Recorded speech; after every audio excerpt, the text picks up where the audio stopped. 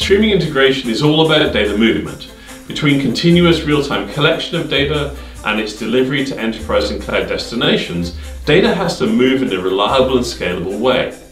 And while it is moving, the data often has to undergo stream processing to give real value through transformations and enrichment. There are architectural and technology decisions every step of the way, not just at design time, but also at runtime. How do you create reliable and scalable data movement pipelines? What are some of the best practices for this and for the stream processing necessary to give the data real value? The first and most important decision is to take a streaming first approach to integration. This means that at least the initial data collection of all data should be continuous and real time. Batch or microbatch data collection can never attain real-time latencies and guarantee your data is always up to date. Technologies like change data capture and file tailing need to be adopted to ensure your data is always fresh. Raw data is seldom useful for analytics. There may be a lot of superfluous fields that need to be removed, or even whole records that don't make sense for an analytics use case that need to be filtered out.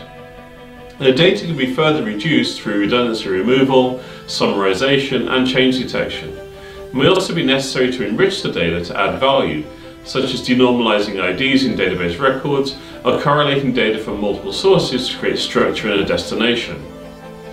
To reduce storage costs in the target and optimize analytics, it's often much more efficient to perform these tasks in memory at the point of ingestion rather than after data has been stored.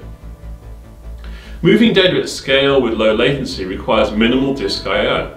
The whole point of doing streaming data movement and stream processing is to deal with huge volumes of data with very low latency.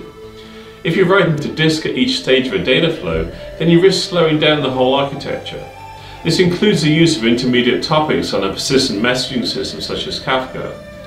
These should be used sparingly, possibly just at the point of ingestion, with all other processing and movement happening in memory. Real-time data can often be used for more than one purpose. To optimize data flows and minimize resource usage, it's important that data is collected only once, but able to be processed in different ways and delivered to multiple endpoints. Our customers often utilize a single streaming source for delivery into Kafka, Hadoop on-premise, and cloud storage, for example. Building data pipelines and working with streaming data should not require custom coding. Piecing together multiple open source components and writing processing code requires teams of developers, reduces flexibility, and causes maintenance headaches. The streaming platform enables those that know data, including business analysts and data scientists, to work with data directly using SQL-based queries, speeding development and handling scalability and reliability issues automatically. Real-time data movement and stream processing applications need to operate continuously for years. Administrators of these solutions need to understand the status of data pipelines and be alerted immediately for any issues. Continuous validation of data movement from source to target, coupled with real-time monitoring, can provide peace of mind.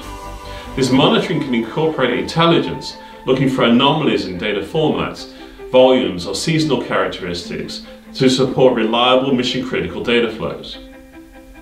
The Stream platform directly implements all of these best practices and more to ensure real-time data movement and stream processing works seamlessly to support hybrid cloud, real-time applications, and big data use cases.